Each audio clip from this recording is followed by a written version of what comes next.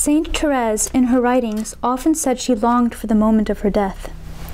This same desire was expressed by many, if not all, of the other saints. And why?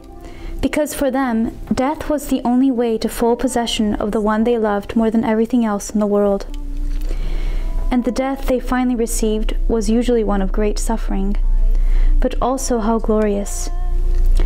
For it is probably safe to assume that it was in those moments of their great painful agony that they were most united to Jesus in his agony. What a privilege to be found worthy to share in his suffering and death in that way. Then we know many saints went straight to heaven, and what a welcome they would have received from our Lord. It is beautiful to think that if they, with their imperfect love, had so longed for him, how much more he, with his infinite love, had so longed for them. Now that soul was irrevocably his, and would enjoy the fruits of his redeeming act for all eternity, for death had sealed its fate. Now if only our own death could be just like that, filled with such faith, perseverance, and love, even at the cost of such suffering. But we cannot choose the exact death we die. We can only prepare for it. And one can only prepare for a holy death by living a holy life. So in Carmel we strive to do this.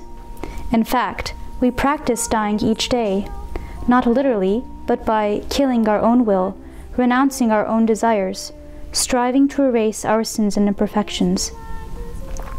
And even if we will never be asked to literally be martyred, I think our Lord still calls each and every one of us to that act of supreme love, of laying down our life for our friends. So we spend ourselves for our sisters, putting their good before our own, serving them in charity.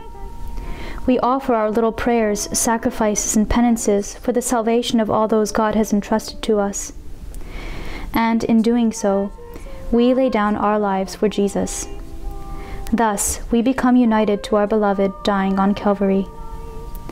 And Carmelites especially should desire this, for he is our spouse, and the wife should be the first one to share in her husband's suffering. Of course, without the help of a tremendous amount of grace, we cannot do any of this, for without God we can do nothing.